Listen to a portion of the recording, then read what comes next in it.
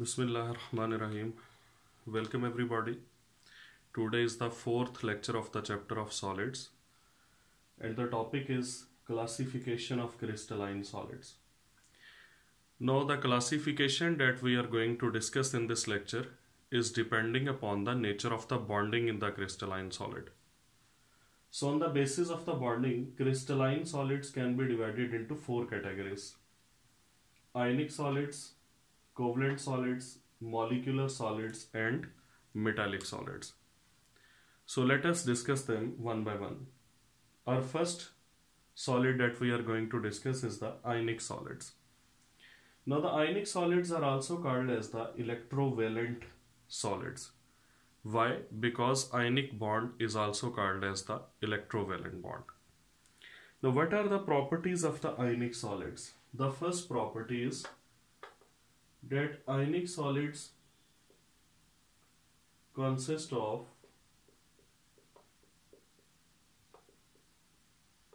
cations and anions. So the constituent particles of the ionic solids are the cations and anions.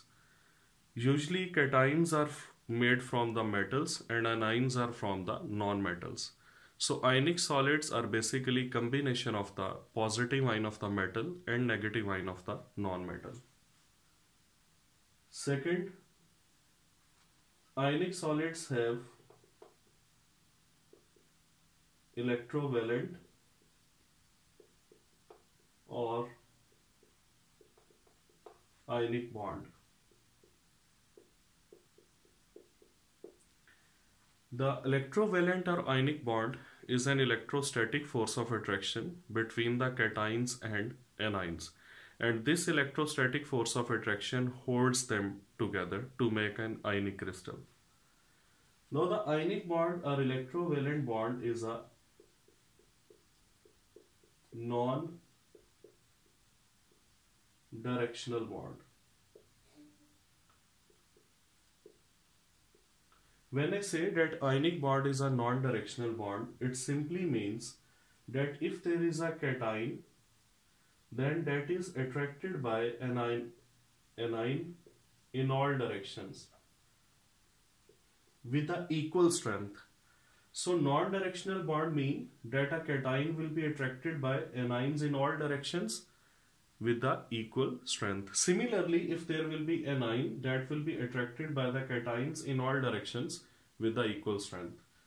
You may also call it as ionic bond is basically omnidirectional. Omnidirectional again mean it is in all directions with the equal strength, and because it is non-directional or omnidirectional, that's why ionic solids never show the phenomena of isomerism. Because in order to show the phenomena of isomerism, the bond should be directional, and covalent bond is directional bond, so that's why the covalent compounds, they show the phenomena of isomerism. So isomerism is not a property of the ionic solids. Now let us move towards the third one. Ionic solids have very high melting point and boiling point, and their high melting and boiling point are because of the strong ionic bonds that make the crystals of the ionic solids. Because breakage of ionic bond requires very high amount of the energy. So in order to break the ionic crystals, you will have to provide high amount of the energy. That's why they have high melting and boiling points. Fourth,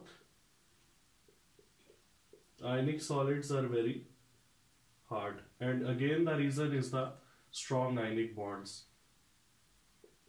Fifth, ionic solids have very compact packing. When I say that ionic solids have very compact packing, it simply means that the empty spaces between the cations and anions are very less. And when any solid has compact packing, it means that its lesser volume has greater mass. And when the lesser volume has greater mass, it simply means that the density will be quite high. Because in lesser volume, there will be greater mass. So overall, density will be very high. So ionic solids have very high density. Number 6. Ionic solids are non-conductor in solid state. Ionic solids do not conduct electricity when they are present in the solid state. And very important point, the non-conductivity of the ionic solids is not because of the absence of the free electrons, because free electrons are related to the conductivity of metals, or in case of some non-metals like graphite. But the ionic solids are non-conductor. Why? Because of absence of free electrons? No, it is not the reason, because free electrons have nothing to do with the conductivity of the ionic solids. Ionic solids are non-conductor in solid state because ions are not free to move. You know, in case of solids only vibrational or to and fro motion is present. So ions, they are only showing the vibrational motion, and because ions are not free to move, it means they do not have translational kinetic energy, and translational kinetic energy is required for the conduction of the electricity, for the flow of the charges. Because cations and anions have only vibrational motion, they do not possess translational motion, so they are not free to move, and the flow of the charge is not possible in the solid state, so they will be non-conductor. In order to make them conductor, what we will have to do? So if we want to make the ionic solids conductor, they show conductivity,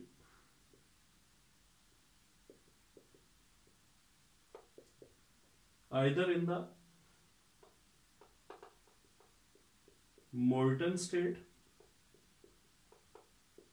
or in the form of their aqueous solution. When you melt the ionic solid, their crystal lattice breaks and cations and anions, they get free. So conductivity starts. And when you make aqueous solution, you know that when the ionic solids are dissolved in water, the lattice is broken down. Again, the ions become free. So both these cases, in both these cases, ions are free to move. And when ions are free to move, then conductivity starts. That's why the electrolysis of ionic solids is possible only in their molten state or in the form of their aqueous solution. In solid state, electrolysis is not possible because there is no conduction of the current, there is no movement of the ions. Now let us move towards the next property. Ionic solids are soluble in polar solvents, and the best solvent for all the ionic solids is water. Because polar solvents, the molecules of the polar solvent, they have enough energy to break the lattice of the ionic solids and then surround the ions. That is called as solvation, and in case of water it is called as hydration. But if the solvent is non-polar, then the non-polar solvent does not have enough energy to break the lattice of the ionic solid. So that's why they are so insoluble in the non-polar solvents, but they are soluble in the polar solvents. And what is the reason of the solubility of the ionic solids, especially in polar solvents or water? Suppose that when NaCl is dissolved in water, you know that after the breakage of the lattice and separation of the ions, now the water molecules, they surround the ions. Just like I am showing, the sodium ion is being surrounded by the water molecules. Water molecules direct their negative end towards the positive ion, and there are forces of attraction, intermolecular forces, which are produced, and these intermolecular forces are called as the ion dipole forces. And these ion dipole forces are actually responsible for the dissolution of the ionic solids in water. And when the ion dipole forces are formed and the ions are surrounded by the polar molecules of the solvent, then this is called as solvation. But here we have used water as a solvent, so that's why it is called as the hydration. And the amount of energy which is released during this process of the hydration, that is called as the hydration energy.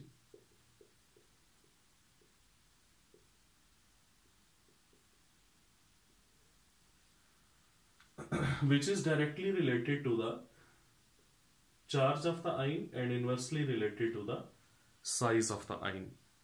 So ionic solids only dissolve in the polar solvents, and the best solvent for them is water. Now let us move towards the next property. Ionic solids are brittle.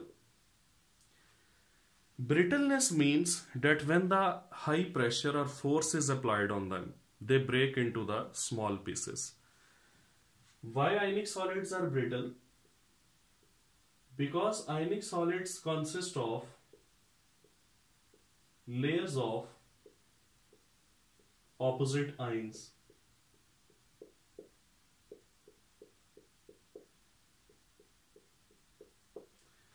When you apply the pressure or you apply the force on the ionic solid, then the layers, they slide over each other.